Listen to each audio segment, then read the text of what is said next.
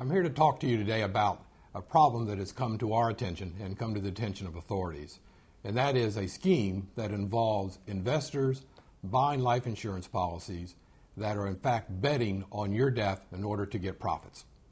And that is known as the life settlements or the stranger-owned life insurance policy.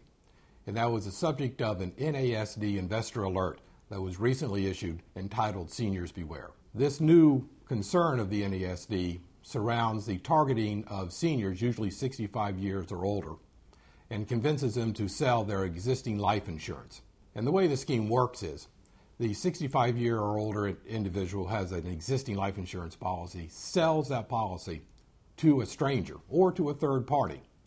In return, the individual, the victim, receives cash, and the investor receives your insurance policy. The investor will pay the premiums and wait until you die until they collect their profits. There's a twist on this, and that is sometimes the insurance settlement brokers or insurance agents will convince individuals, usually at a seminar or a luncheon, that they should buy a new policy. And if they can't afford the policy, they will actually arrange for premiums to be financed by a third party.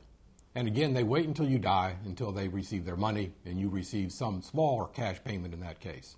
This is appropriate in less than 1% of the existing policyholders.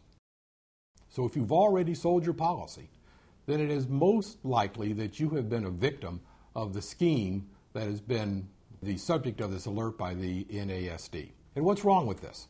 There's a lot of things wrong with it. One is usually there's a tax consequence that is not disclosed to you. Two, there are some privacy issues in that your medical information is going to be shared with strangers. And those strangers, if they sell your policy to a third party or to a fourth party, will pass your medical information along to those individuals. But the real problem with this is that when you have sold your life insurance policy, it's a distinct possibility that you did not receive the fair value for that policy, because the sale of that policy is completely unregulated and is done by auction or bid, and there's been some serious problems where fraud has been committed in the sale of those policies. Here's what you need to do.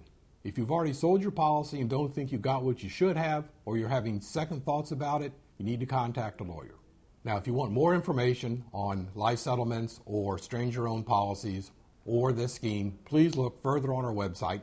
We have the NASD investor alert, and we also have other articles and studies that further discuss this problem.